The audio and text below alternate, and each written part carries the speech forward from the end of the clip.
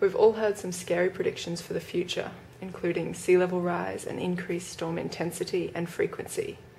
This could spell bad news for the world's coral reefs. Will reefs and islands be able to withstand bigger, stronger waves as a result of climate change? In fact, some very healthy and diverse reefs manage to survive and even thrive under the pounding of very large waves.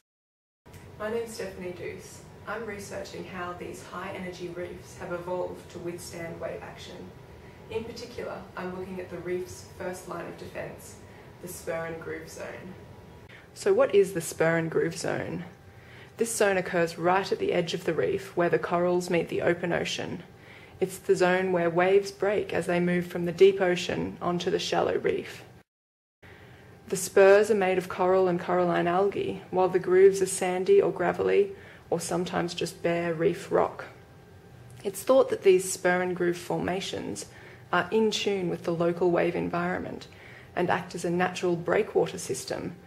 Under the water, spur and grooves are important as well because they provide really complex habitat, ideal for reef fish and other animals, including sharks and turtles. Spur and grooves are also one of the most productive zones of modern reefs and are responsible for producing much of the reef sediment that is critical to the formation of reef islands. Despite their importance, very little research into spur and grooves has been conducted. We don't know. How do the spur and groove features form? How do they relate to their hydrodynamic environment? Will they be able to evolve and protect reefs if wave conditions change in the future? My research is aimed at answering these questions. I'm using satellite imagery to map the spur and groove zones of different reefs at a broad scale.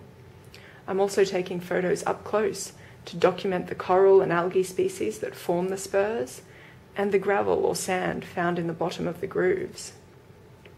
I'm also using instruments to take direct measurements of the waves and currents within the system. Finally, I'm taking core samples of the corals. These samples will allow us to look into the past and see what types of coral have been growing there. And by dating this coral, we will learn how old the spur and grooves are, how they form, and how they're likely to evolve into the future. This will be the first time spur and grooves in the Great Barrier Reef have been cored. And we hope that by understanding this mysterious and important zone, we will be better placed to manage the Great Barrier Reef and reefs worldwide for a changing climate into the future.